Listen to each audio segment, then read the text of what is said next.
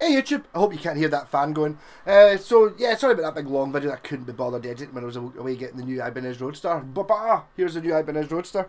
It was actually in pretty good condition, just really dirty. I said in the video earlier on, it's like I reckon it must have been sitting in the guy's house for the last 20 years. It did have its own stand. It came with a free stand that matched it, and I think it just sat there as an ornament. I think it had been dusted, but not, you know, it just needed a little bit of work. So here it is, and I was wrong. It's not an RS140. It's an RG140. So here you go. Another because it's 1986. That's when the RS, as in Roadstar, became RG Roadster guitar. So another 1986 RG, along with my 530. This is the baby of the range, I guess. So it's not quite Strat. They've kind of sleeked it a bit. Something about it to me kind of looks a bit going in the Fender lead direction somewhere. It's still full scale and stuff, but the body's been chopped out a bit. It's got a power rocker bridge. I wrote it. I put it on the. I looked up the page. You can look this up in the 1986 catalogue. There appears to be two 1986 catalogues though on the Ibanez page, because this is not the one that I saw before, and I'm sure it was the same. It was still on the Ibanez website, and it was the same catalogue. Maybe it was a UK one or something. I don't know. So still the same guitars in it. So the neck on it, very similar to this one, dimensionally, everything. So this is my baby. Obviously a bit higher up in the range. There's not really that many ranges. I think there's the 100, the 400, and the 500 series at this stage. So it's like you think, oh, an RG100 and something, 140. This one has still got the sticker in the back that tells you. RG140. Now a 140. Oh, I think you'll find it that lovely sparkly Ibanez I was playing the other day was a 300 and something, and you're like, all right, okay. So a 100 must be really cheap and nasty. But the thing is, a really cheap and nasty guitar from Fujigen, Japan, in 1986 is not a really cheap and nasty guitar. It's a more basic one. So obviously that's got the fancy top, binding, Floyd Rose stuff on it. This doesn't have very much on it, but what it does have, so this is a Super 70 pickup, which is what Van Halen used. These are Super something, 7s or something they're called, I can't remember. I've actually got one of these in my Fender 6 telly bass that I was playing the other day, which I was told at the time was from an Ibanez. I just liked the look of it. In fact, no, actually what I wanted was, when I put them in that bass, I just wanted one that, see how these are just cylindrical and they don't have the bit that kind of goes in this shape. Do I have one sitting there? I do not. Yeah, it's because I didn't want, you know, they're not normally, normally the routing kind of goes to a sort of Superman shield shape to take in the bits where the terminals go on it. Well, because I was routing it straight into the body, I wanted one that was, so that was why I bought it originally. Yeah, so that this power rocker bridge is not set up right. It sank overnight. Okay, so I still need to do some work on this. I was up till 1 o'clock in the morning last night.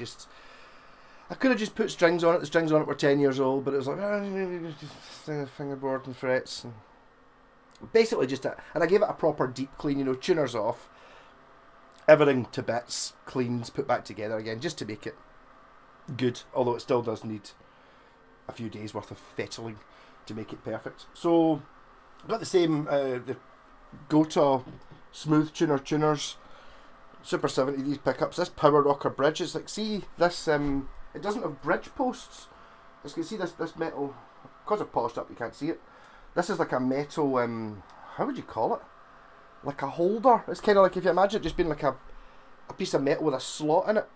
Well, the actual bridge plate fits in the slot, so it doesn't pivot on 2 points, it pivots on a blade running all the way along inside here. So we'll see how that does over time. I was very conscious of making sure that it had all the saddles and stuff on it. This tremolo arm fits it amazingly, it's just that the angle's a bit off. So I'm going to go over to Scott's, and I'm pretty sure he had some of these.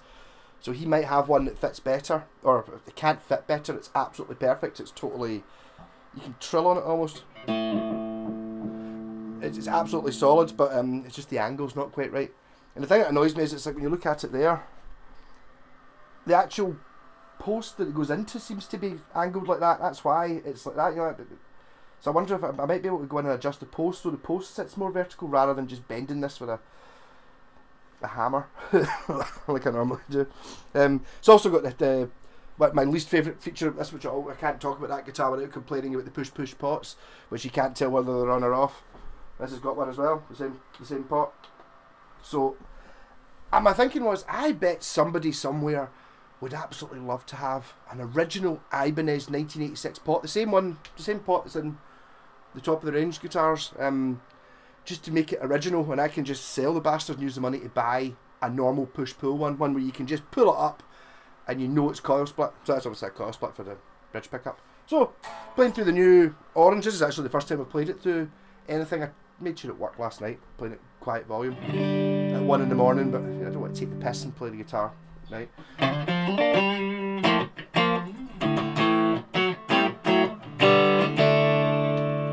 That's the neck pickup. Move out of the way.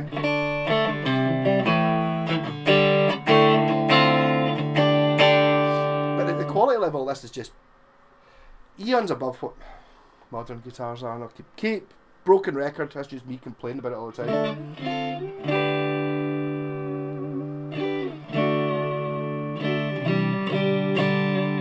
And then also the other things, like it's got like a single ply pickguard, which isn't really. It doesn't have enough screws in it. It's like it's got one there, one there. I don't know. It wants a screw there because it's kind of. I feel it's a bit flimsy. I think these are this sort of range of guitars. I don't know if I've ever seen this exact one, but I've definitely seen there's a couple of basses that are kind of like this that basically snap because it's got the output jacks on the front, which I like, by the way. But because it's on a sort of thin, cheap bit of plastic, if you stand on that, it's just going to snap the scratch plate. So quite a lot of times these are homemade scratch plates on them and stuff because they just snap. This one's got the original one on it, so that's position, neck position. Really missing not having reverb when I'm showing off Stratty sounds. Any recommendations on a reverb pedal? One that's not expensive and doesn't have an awful lot of options on it. Basically just having like a TH one or something like that. It's just going to sit on the top of the amp and the flex loop and be the reverb. I don't need 400 different types of reverb. What was it? One of Scott's pals had is it a Strimian? With like a £300. I don't know if it was it reverb or was it delay or something. This thing was like a synthesizer. I mean, it sounded fantastic, and immediately as soon as he started playing about with it, fiddling with the knobs, I can totally see why those are 300 quid. Totally. I don't want that though. I just want one that's just got like reverb on, off, and a how much do you want? That kind of all I need.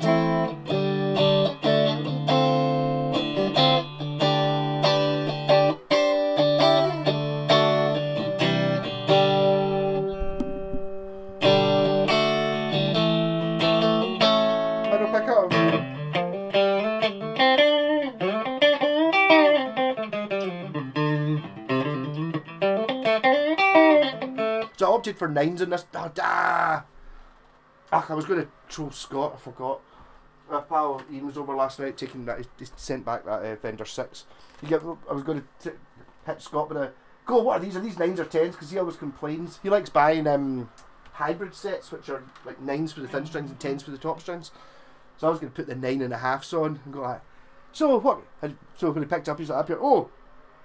And he wouldn't, normally he just goes like, what do you put 10s on it for? Oh, what do you put 9s on it for? So this time it would be like, 9.5s, get it right up here, so I'll need to sneakily put that in later. I mean, I do kind of agree with him, which is a bit more annoying thing, because he's right. It wouldn't be annoying if he was wrong.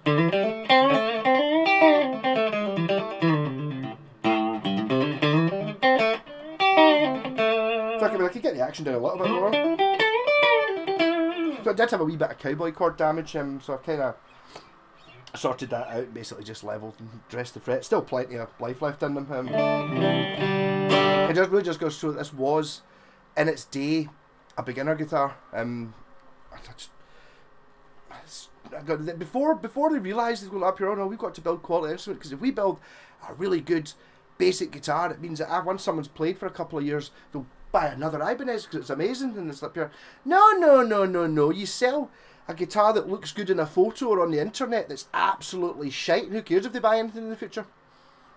That's how you do it. You know, it's got to look good and make sure there's lots of paid reviews on YouTube and stuff saying it's pure amazing by Harley Benton. Oh, pure amazing, and it's like, or you could just actually produce a really good guitar it's cheap because it's quite basic. Well, it's not that basic. But, you know, you could obviously it's cheaper to not put binding on it. It's cheaper to, I don't know. But I mean, I think to be honest, I think the thing that's selling this to me is the body coloured headstocks are the thing. Really, that's my new thing. Is yes, paint the headstock the same colour as the body.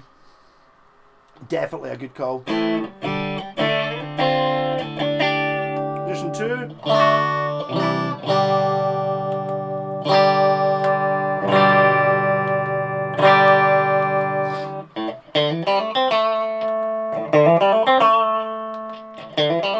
There's my favourite joy of that guitar there, where it's like, is it single coil? Don't know, can't look at it because it just bounces back up and sits in the same place. Give me a push pull button where I can look at it and go, oh, we're in cosplay. So single coil on the bridge,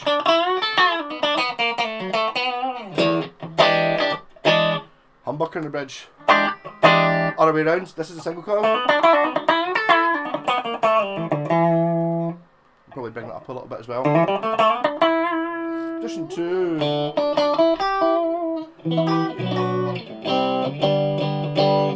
Yeah, so I'm in a bit of a rush today. I'm trying to do as many videos as I can. I'm going on another epic quest. I'm going to...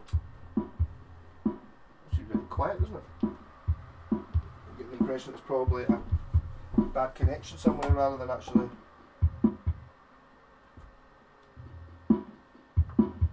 No, maybe not. Volume.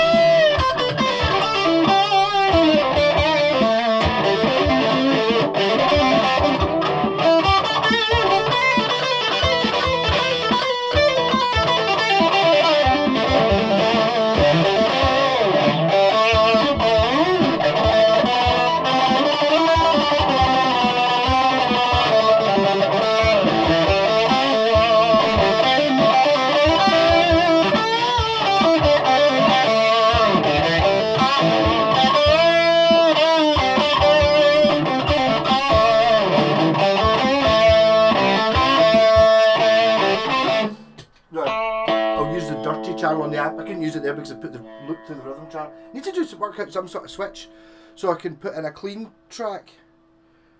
Build a foot switch so I can have like clean and then running through, I don't know, this amp or something. So I've got all these amps sitting there anyway. So you know, put the loop in, clean, and then I can solo over the top of it with In fact, it's not actually that difficult to do. Is it that difficult to do? It might be. So dirty.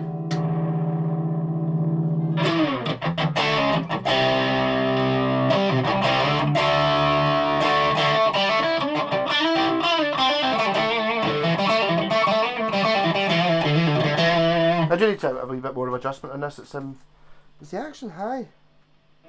Slightly high. Because it's moved, it seems to have settled overnight. Bring the action in a little bit, just a wee bit high.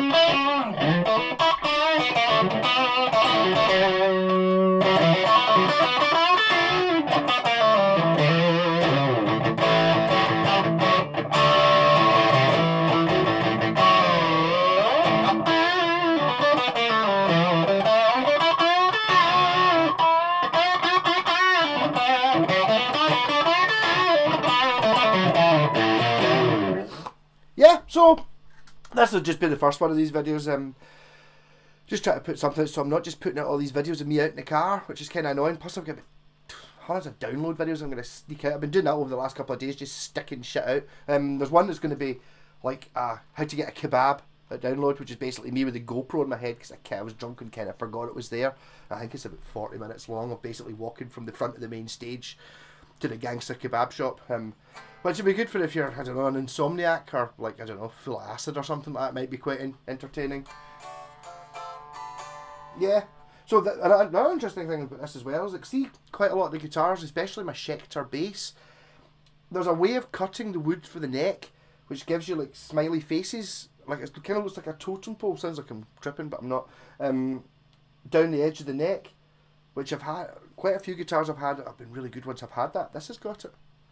So I don't know whether maybe it's just a complete fluke or it's, I don't know. I mean, it's got a bit of a dent there, which is annoying and unignorable because it's right there. And it's got a couple of chips on the outside, but ultimately it's a pretty good neck. And you know, it doesn't have the thingies, which I was annoyed about. Annoyingly, it had the centre bit. These things, which they're not great things, but they do look cool. And I remember looking them up, and something like 50 quid or something for them. Yeah, right. They don't look that cool. I believe I actually did try and make them at one point, but for some reason I haven't put them on a guitar, so I'll maybe have a wee look and see if I can make them out of that aluminium stuff, you know.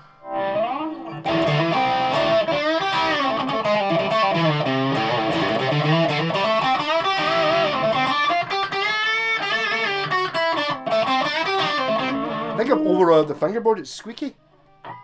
Like, not on the strings, but it's kind of, I meant to go back over it, or rather it's just drank all the oil because it was really dirty.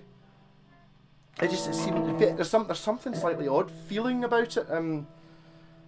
Was it because I used T-cut in the body a little bit? I couldn't find the proper polish, so I just used T-cut because it was manky. Well, it didn't look that dirty up close. It looks pretty good.